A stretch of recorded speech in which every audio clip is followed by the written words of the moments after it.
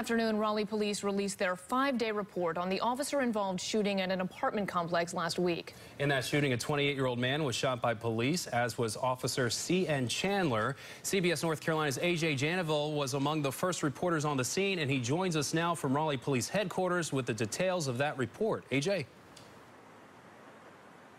Hey, Sean. Hey, Maggie. What police say happened is that it was originally a call for a break-in. When they got there, they say that the suspect attacked them, and what police are saying is that they were forced to act. According to the report, police were called November 30th because Chijioke Maduke, a former tenant at an apartment on University Court, broke back into the complex. When police arrived, Maduke's family told officers Maduke was in his former room. Police say Maduke refused officers' request to come out of the room and instead charged at them with a kitchen knife. That's when the report says all 3 officers shot at Maduke, hitting not only him, but also one of the officers. Shots fired! Shots fired! Your officer shot. Now we need EMS. The officer who was hit was wearing a bulletproof vest. He was released from the hospital, but Maduke is still in the hospital in stable condition. Police say none of the 3 officers were equipped with body cameras.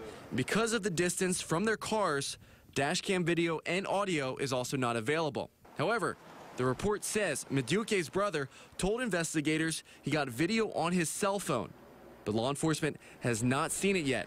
The case is now being investigated by the SBI.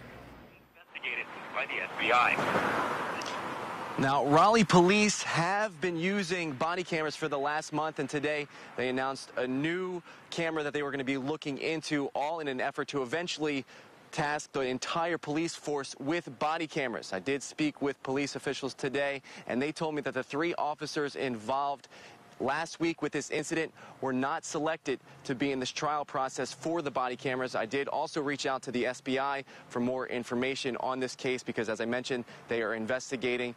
They told me that they will get back to me later this week with more information. Reporting live here in Raleigh, I'm A.J. Janeville for CBS North Carolina.